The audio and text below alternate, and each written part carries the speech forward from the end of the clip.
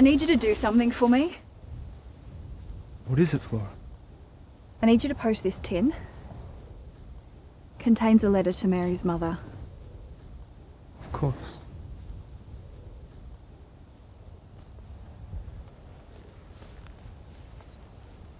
It'll take me 2 or 3 days to get into town and back. Got a half day of business and banking to do anyway. Will, please be careful. Of course. I'll see you in a few days.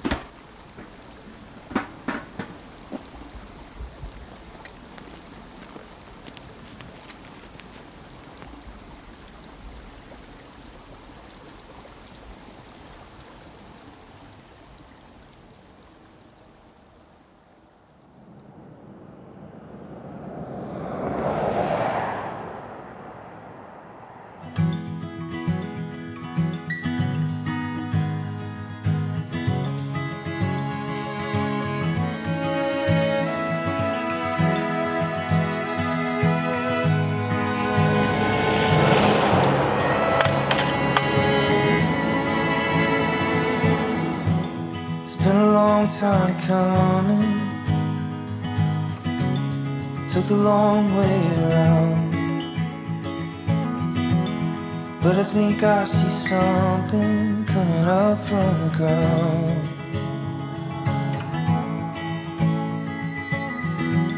And I don't know if I told you, but I think you're the world.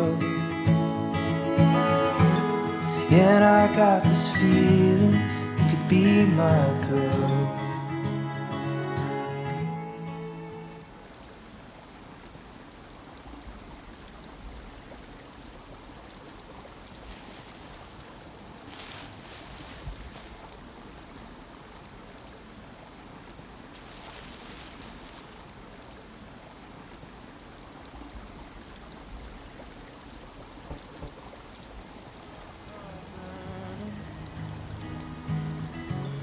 You set me on fire. I don't know what to do with all this crazy.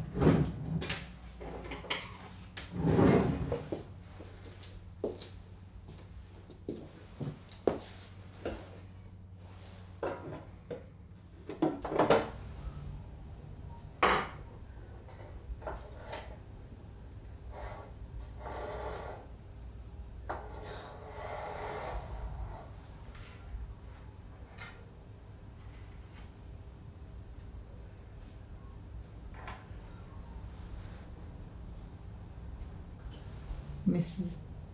Kerrigan.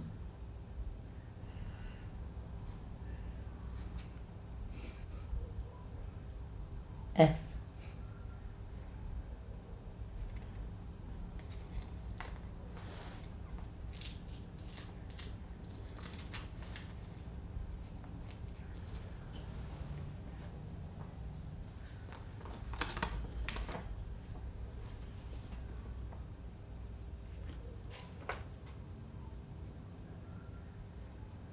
First of July 1850.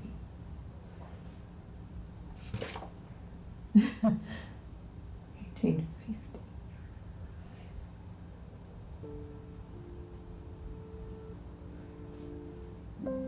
Dear Mrs. Kerrigan, I write to you with the heaviest of hearts. By now, I trust the terrible news has reached you regarding the tragic accident that killed your daughter Mary and your granddaughter Mary Ann.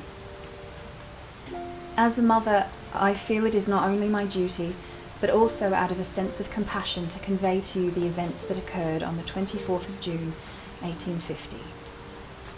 I hope this will provide you with a factual account of what happened that day, and I pray that this may, in some small way, ease your grief.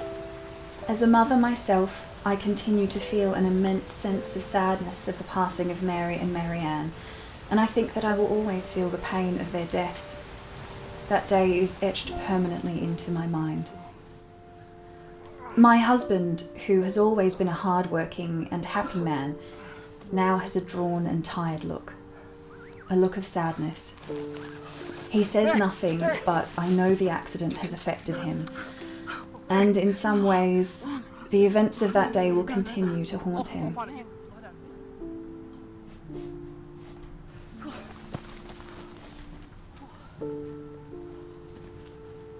The day the accident occurred was in the midst of our winter, but it was a beautiful and sunny day with blue skies and hardly a cloud in the sky. Thomas, Mary and Marianne were returning to their homestead at Bolero Station after having been to the nearby township of Queanbeyan to collect supplies. They were on a section of track that is rather steep, situated about 2.5 miles from our homestead here at Bobeyan.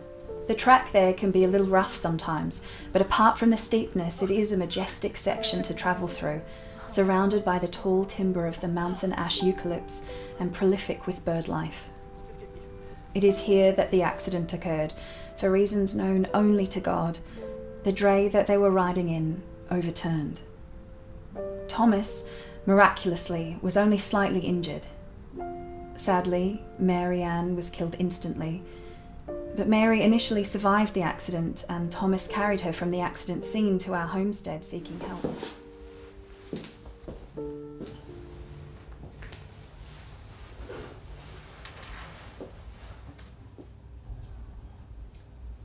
Bobeyan accident. 1850.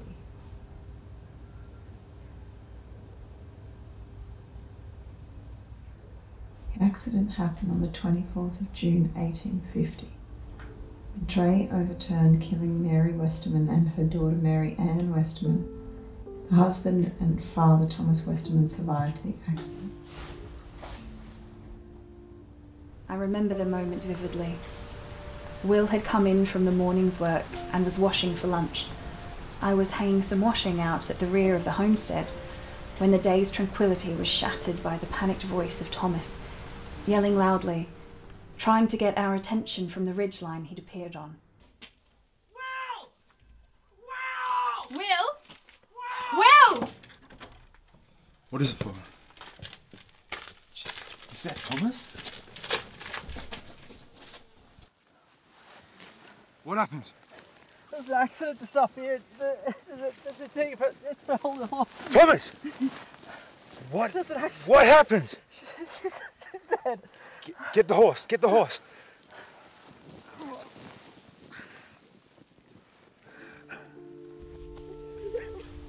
I remember vividly the wait for Will and Thomas to return. It felt like the whole thing was a dream, that I was somehow detached from the reality of what had occurred. I wished it had been only a dream. I had covered Mary with a blanket, and I hope you will gain comfort that she was not left alone.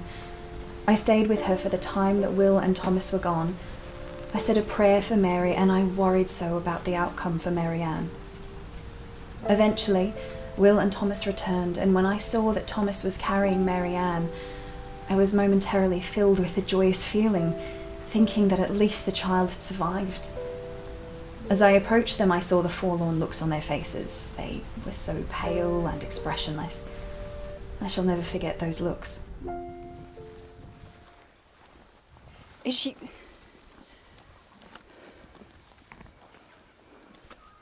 Let's get him inside.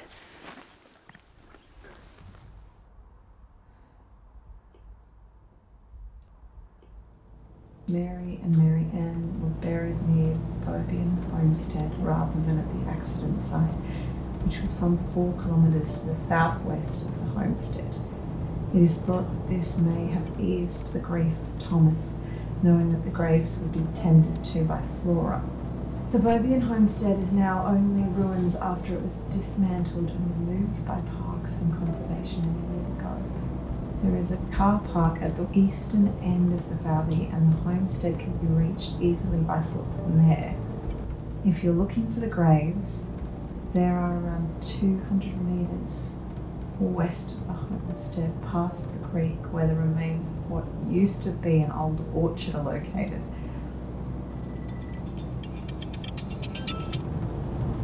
Hi, Mum. How are you? Hi, Gracie. How are you? I'm good. I'm just letting you know that I'm going out for a bushwalk.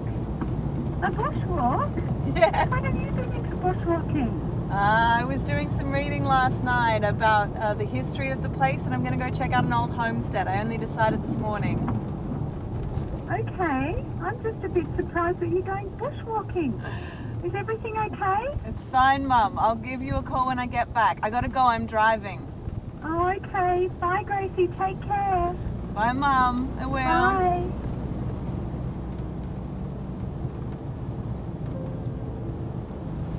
I looked into the eyes of Will. There was so much pain. What he had been through had clearly had an impact on him. Thomas was cradling Marianne, and his head was lowered, staring blankly down at the ground. All I could think to do was to get him back into the homestead and warm him by the fire. I took hold of his arm, and at first he seemed to not understand what was occurring. But that was only a fleeting moment, and the reality of the day came back to him. We began to walk slowly, inching towards the homestead until we came to where Mary was, still covered by the blanket.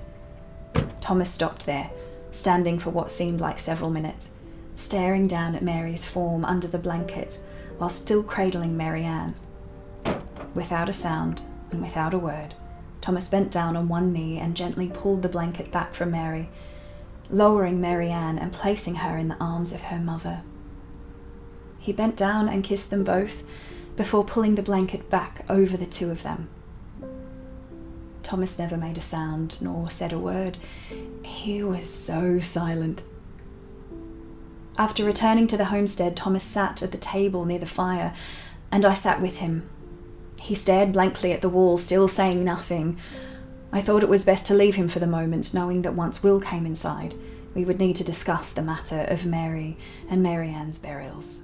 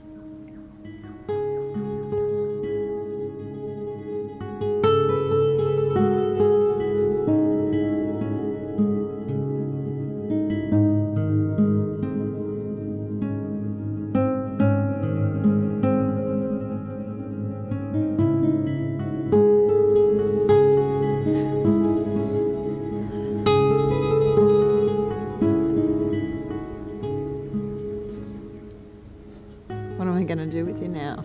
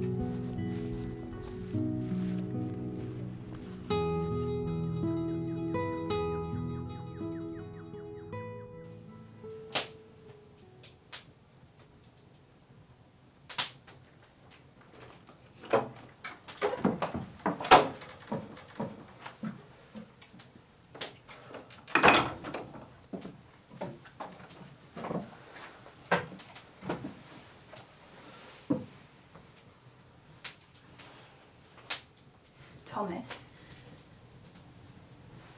Thomas. Yeah. We need to bury Mary and Marianne. Flora's right, Thomas. We need to bury them. I'll head into Namadgi in the morning. Yeah, I'll let the troopers know. We can bury them here at the homestead. Here? They'll be taken care of here.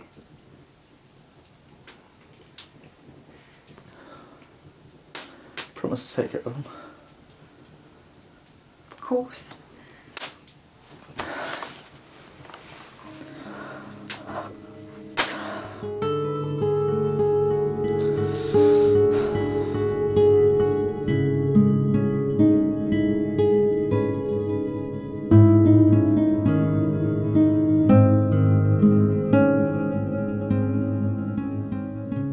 Promise me you'll take care of them, right? They'll be remembered here. Thank you.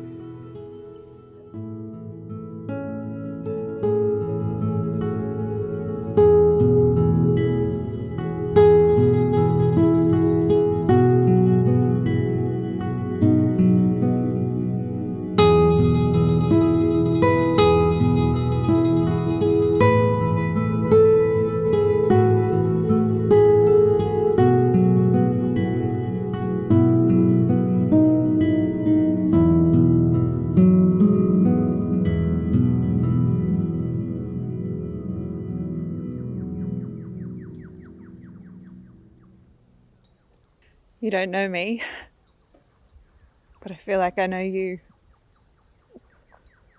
I found this tin. There's a letter in it Flora wrote to your mother. But it never made the mail.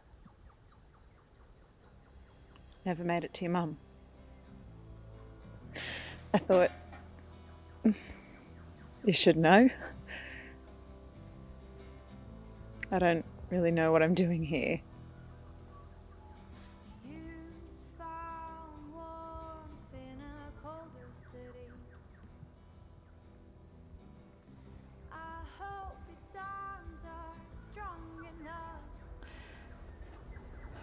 I think the best place for this is here with you. I think Flora would have wanted you to know that she'd written to your mother. And that you and Marianne had been remembered.